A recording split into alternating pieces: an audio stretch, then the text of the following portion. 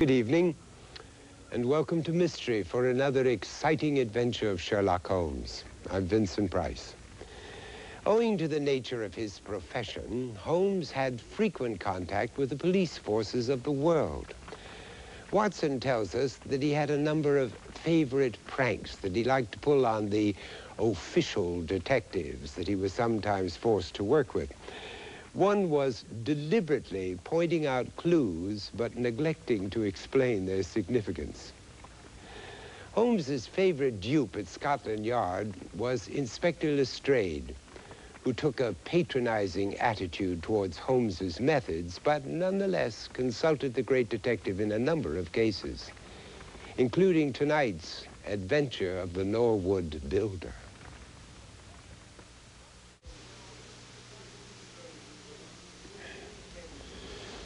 We tend to take fingerprinting for granted, but in the 1880s, when tonight's story takes place, fingerprinting as a means of criminal detection was still in its infancy and looked upon by many with great skepticism. The accepted method of criminal identification in Holmes's time was the Bertillon system, which consisted of a series of body measurements. It was not until 1900 that fingerprinting became the official criminal identification system in Britain.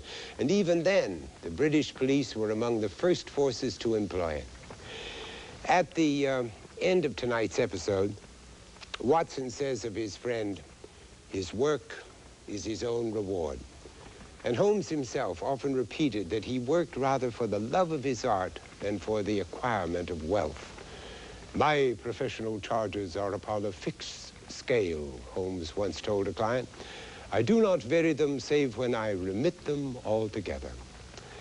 He was able to be so generous on occasion because a few of his cases did yield rather high fees.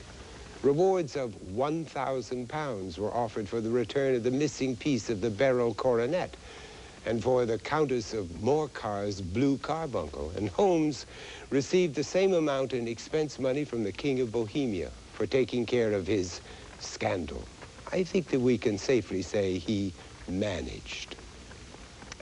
Next week, Holmes comes to the aid of a young woman who has no money, but who hesitates to take a governess position because of some strange circumstances. I know that you'll want to join me for the adventure of the Copper Beeches. Until then, for Mystery, I'm Vincent Price. Good night.